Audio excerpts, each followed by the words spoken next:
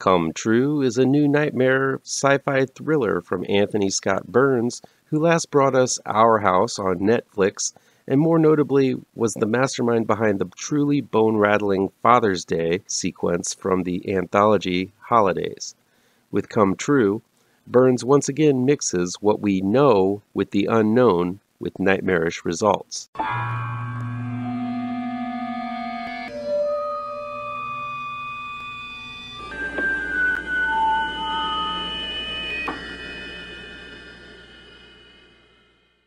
Welcome back to ML Miller Frights, a part of the Kings of Horror Network.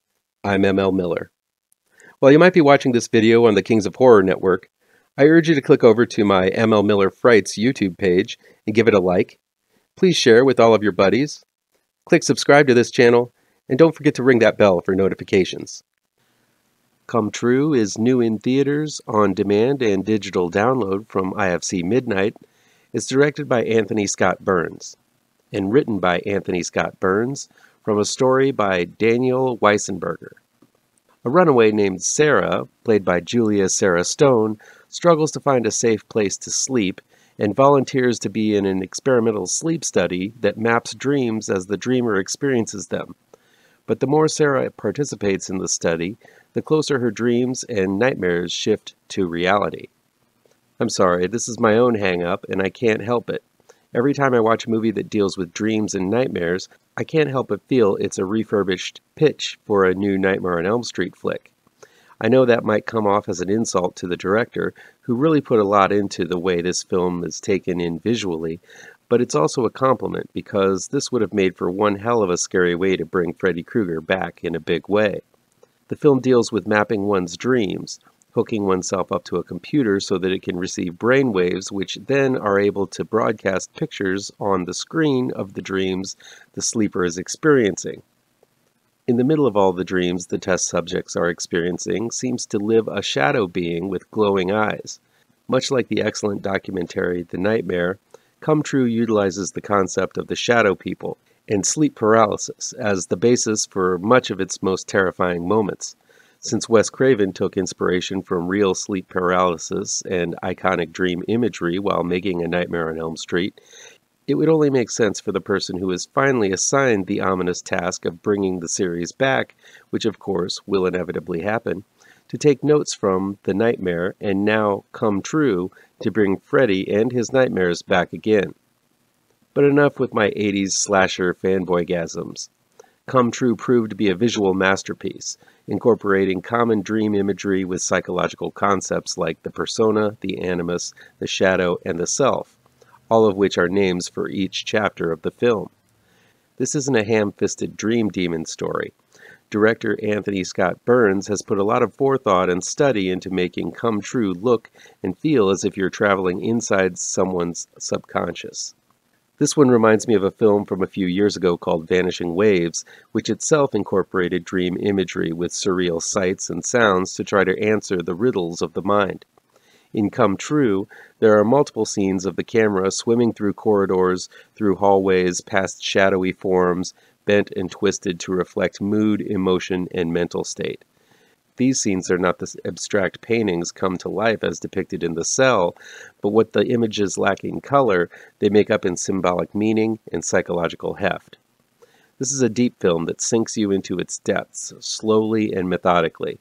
While the pace does take a sleepwalker's stroll through the narrative, unfolding and revealing secrets at its own precise pace, every step is intriguingly set up. There is a meticulous way every scene is framed that reminded me of Kubrick utilizing the next-level futurism seen in some of Cronenberg's later films like Videodrome and Existence. If you take anything away from Come True, it's that this is a good-looking film from a director with an eye for bringing unpredictable and unnatural imagery to life. Julia Sarah Stone is a find. She's a tiny little thing, but her acting gives her the gravitas to knock down mountains. Her rebellious nature and old soul is written all over her face, and she's the perfect actress to bring this sad story of Sarah to life. This is a brave performance. Much like Micah Monroe did with It Follows, this is a breakout role for Stone, and I can't wait to see what she does next. While the horror is quite different, if you're looking for a tonal sibling to Come True, It Follows is it. Both films seem to exist in the same world where parents are almost completely absent, the streets are bare, and the teenagers don't so much as experience joy, but momentary glimpses of happiness between the horrors. Even the music is similar, as Drive's Electric Youth and Pilot Priest, which is the filmmaker's composer name, provide a hypnotic and electrifyingly retro synth score that lulls you in close before chilling your bones. If Come True has an Achilles heel, it's that the ending is going to be a divisive one. The last shot will cause some to whisper, "Aha," and some to exclaim, "Da fug?"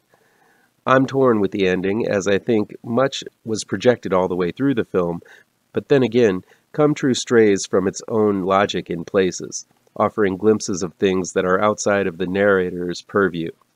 The final few moments of Come True are going to make or break this film for you, I guarantee, and either sour or enrich the entire experience. That said, Come True is a king's feast for the eyes and ears, containing a star-making performance from Julia Sarah Stone, and bursting with intriguing concepts that will make your brain race and heart flutter. It's a gorgeous-looking film, and proof Anthony Scott Burns is a filmmaker worth keeping a close eye on. That'll be it for today. Please chime in down below in the comments and let me know how on the nose or mind-numbingly wrong I am, or you can counter with your own review. So guys, you know how YouTube works. I'd love to be able to dedicate more time to this channel. I'm not monetized yet, so if you want to help me out, remember to hit all the pertinent bells and whistles down below. Want some spooky comics to read? I have 2 new horror comic book trade paperbacks you should look out for. Both Gravetrancers and Pirouette, collecting never-before-published issues, can be found in only the finest of comic book shops. If you're looking for written reviews, you can find them on my website, mlmillerwrites.com. If you really want to show your support, I also have a Patreon page at mlmiller. Look for the link to my Patreon page down below. Thank you so much for your time, and take care.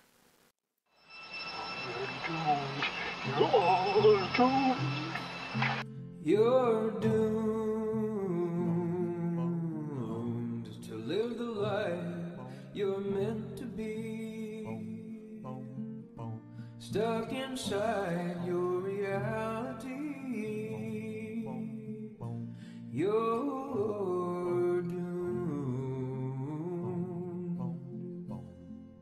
Oh, you're doomed. You're doomed. God live the life that you are meant to be. Live inside that reality.